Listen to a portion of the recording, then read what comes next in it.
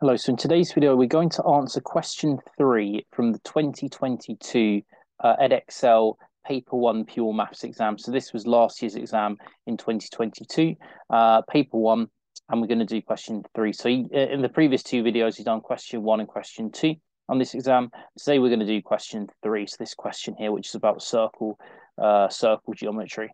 Okay, so we've got this equation here. So it's x squared plus y squared. Take away 10x plus 16y equals 80. And part A of the question wants us to find the coordinates of the center of the circle.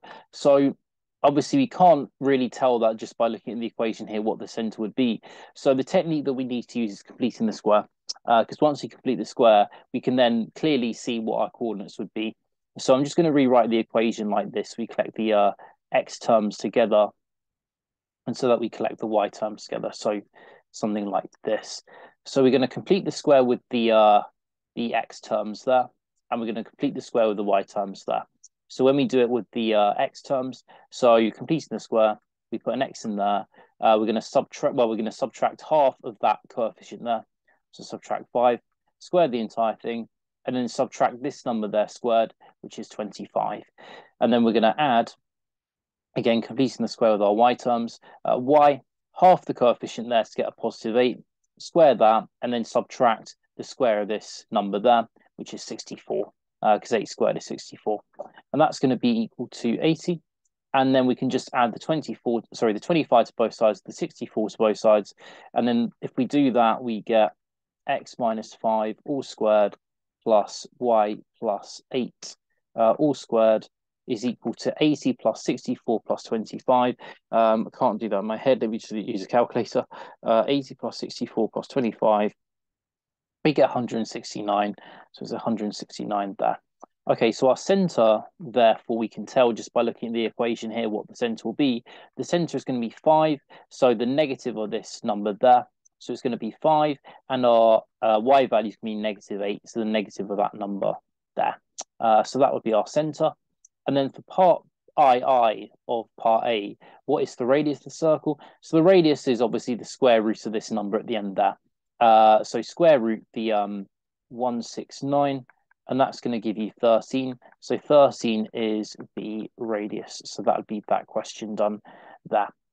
So now we can go on to part B. So given that P is the point on the circle furthest away from the origin, find the exact length of O to P. So we've got, I mean, with this kind of question, it's always good to draw like a diagram just so you can kind of visualize what's happening. So we've got the X and Y axis like this. So Y there, X there. We've got this center, this circle with this equation there. It's got a center of 5 and minus 8. So maybe 5 across there, minus 8. Let's just say somewhere there. So you got your center there, and we'll call this C. That's minus 8, and that's 5. And then you've got a radius of 13. So if you've got a radius of 13, it's going to look something, it's going to go above the x-axis. It's going to kind of look something like that, I would imagine, something like this. You've got a circle like that. You've got your origin, which is in the middle. So you're, well, in the middle of the axis. So your origin is going to be there. And we want to work out we want to find the exact length of OP, where P is the point on the circle furthest away from the origin. So the point furthest away from the origin, well, it's obviously not going to be anywhere near here where we're really close to the origin. The point furthest away from the origin is going to be the point, if we draw in a line up from the center to there and then continue that line going to there, that's going to be the point furthest away from our origin. So this straight line OCP, that point P will be the furthest away from the origin there.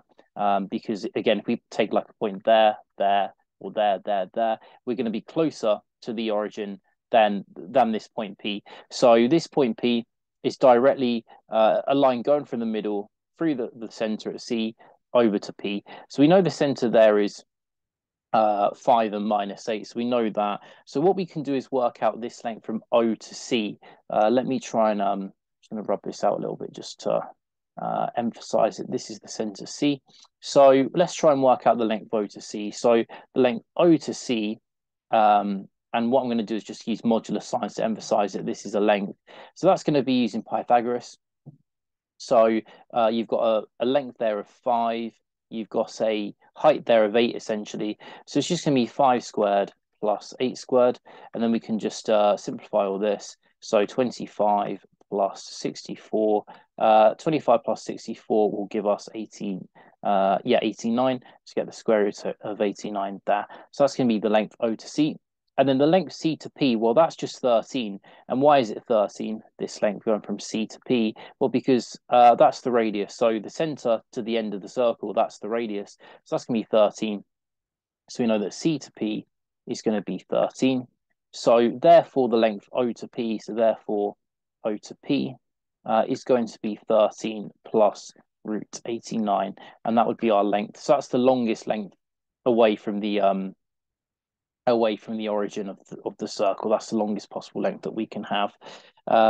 So yeah, that answers that question. So this question was just using completing the square to obtain the radius and the center of the circle, and then realizing that the point which is going to be furthest away from the origin will be on the line which passes through the center. So the line from O to P, which passes through the center, will be that line which gives you the greatest distance from the origin. So your point there is going to be 13 plus root 89. So that distance from there to there is root 89. So 13 plus root 89 away from the origin. So that's how you would answer that question there.